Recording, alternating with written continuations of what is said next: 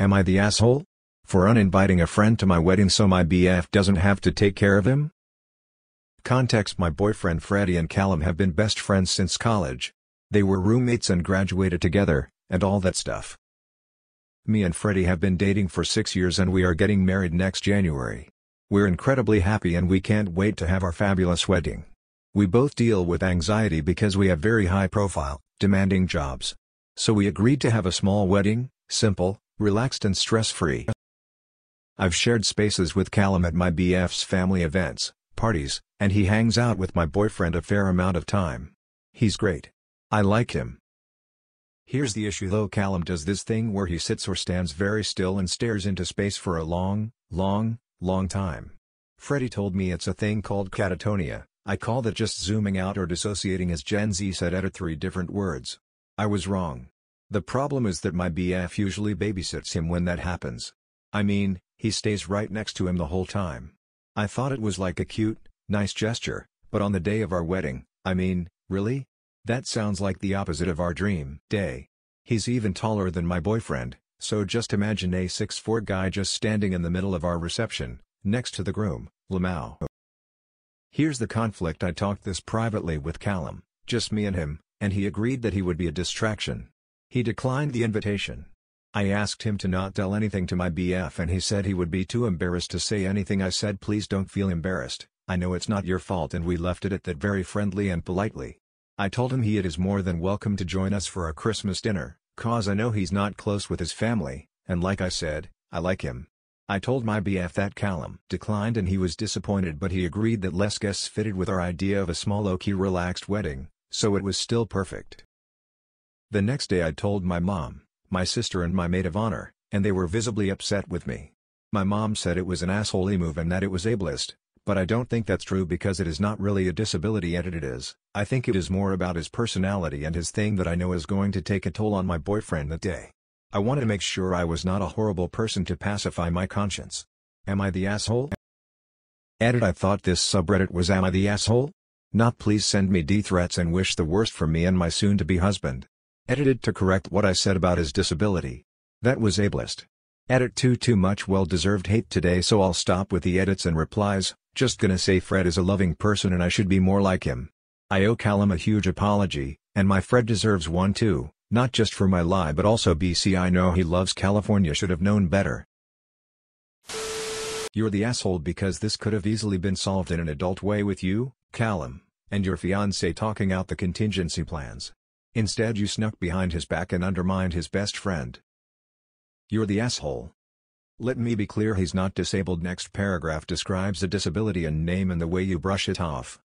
You're ableist and sensitive. He's not babysitting. He's being there for his friend. You're the asshole. A simple Google search will show you it is a legit disability.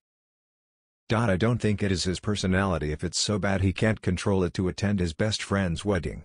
I think your husband should have been in on this conversation. It is both of your wedding. AITA. You're the asshole. 1. You aren't in a position to define what is or is not a disability. 2. This is something that you should have discussed with your fiancé. 3. It smacks of ableism. When do you refer to someone you're going to marry in a month as your boyfriend? How is standing still and staring a distraction? He's literally doing nothing. How easily distracted are your friends and family? This would bother them. What does his height have to do with it? Why are two guys standing next to each other going to flip out your other guests? You convinced him he'd be too embarrassing to go? This is when I hope this isn't real. You're the asshole though. You're the asshole, partly for going behind your fiancé's back and pressuring the poor bloke. But it's mostly for the lol. You're the asshole. Starting out a marriage with deception, not good at all. How you've treated Callum, even worse. You're the asshole. This was not your decision to make. You should have discussed this with your fiancé and he should have then got to say how he wants to handle the situation. Hun, I don't understand how you cannot see you're the asshole. This absolutely is a disability, and how dare you discredit him when you are not his doctor and not in his body. You are being insanely ableist. Also, you are literally lying to your fiancé. Shitty way to start a marriage, emo. You're the asshole if you felt the need to manipulate your boyfriend rather than talk to him. You are not ready for marriage. Going behind his back, getting his best friend to lie for you, and pretending you are not being ableist by disinviting someone for acting out of you preferred normal all prove you are in fact a manipulative, dishonest, ableist asshole who does not respect the man she plans to marry. You're the asshole. If nothing happens when Callum is in that state, there's nothing wrong with him being there and not being babysat. If he needs to be watched, let someone else do it. I'm gonna go ahead and bet that both Freddie and Calum would be happier if Calum were to come to the wedding.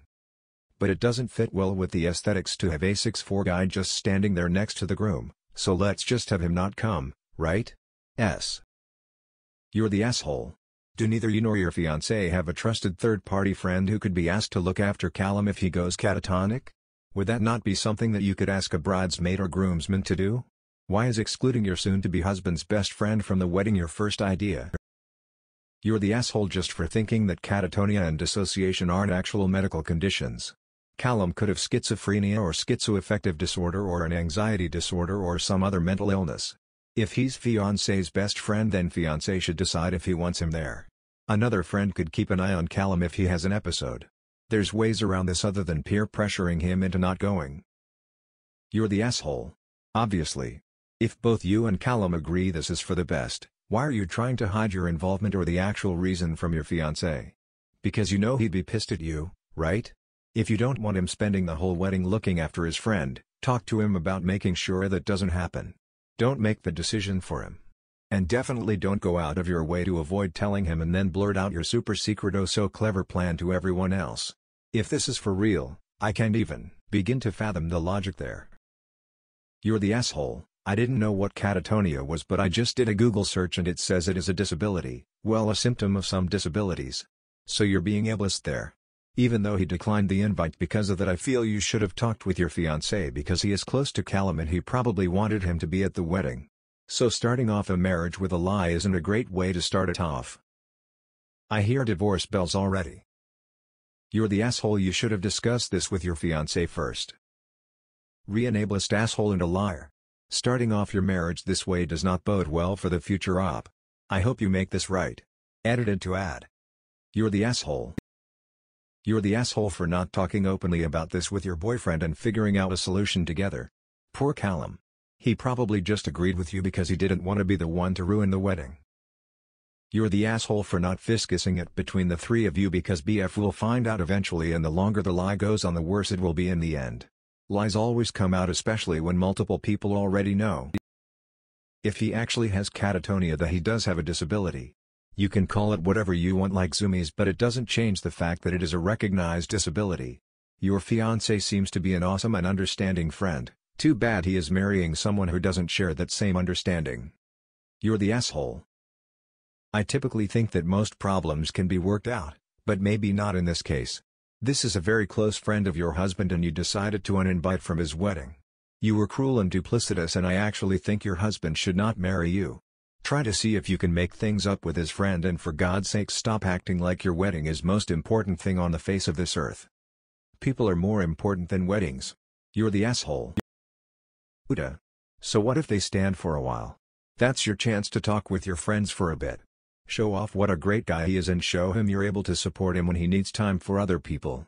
Uninviting his friend just sounds selfish.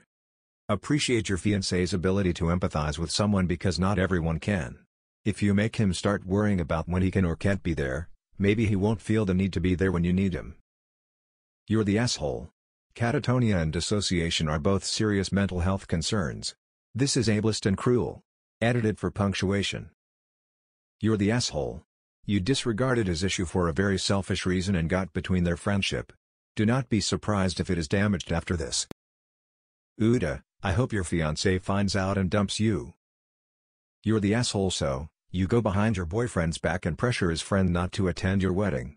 Then you lie to him about it. All because you're worried his friend will ruin your dream day by standing or sitting quietly. With this level of dishonesty, your marriage is doomed from the start. For a start, catatonia is a real thing and can be caused by a lot of different things. If he experiences catatonia semi-regularly, he really needs to see medical professionals. Guess what? Calling this zoning out instead of a medical episode makes you ableist. Hiding things from your fiancé makes you an asshole. So in conclusion, you're an ableist asshole. You're the asshole. You went behind your so's back and guilted his best friend who has no control over his condition to not come to one of the most important events of your so's life. It's an unbelievably selfish and move. No way to sugarcoat this. You're the asshole. It's not really a disability really, lady? How is it not a disability? Can he control it? Nobody else seems to mind at your small wedding. You kept this secret from your fiancé, it's just you who minds. You're the asshole. You're the asshole. You don't get to decide if a person is disabled or not, it's up to them how they define themselves. I feel very sorry for him being left out over something he can't control. Would you not invite a diabetic or a cancer patient? He has as little say in his health as they do. You're the asshole. What happens in other important events you'd invite friends and family to? It's his best friend since college, which I'm assuming is at least over 10 years ago, and he has to give up him being there for someone who wants to a simple wedding, and in that simple wedding that excludes his best friend that has an issue he can't solve? He definitely only agreed because he didn't want to feel bad. Avoid bridezilla. You're the asshole. It's your husband's wedding day too. Let him decide if he wants his best friend there. This is eventually gonna make it back to your partner. He is not going to be happy you manipulated this behind his back. You might want to come clean sooner rather than later. You're the asshole. I was with you until you said it wasn't a real disability. Also, how are you gonna work on your marriage if you can't communicate about this with your so? You're the asshole. You're the asshole. You went behind your fiancé's back and made his BF feel like crap so much so that it guilted him into declining your wedding invitation. You could have approached Callum with compassion about has he seen a doctor for this at any other time, but you don't care about that part. You care that he takes away time from your fiancé paying attention to you. What is it about weddings that turns people into bridezillas?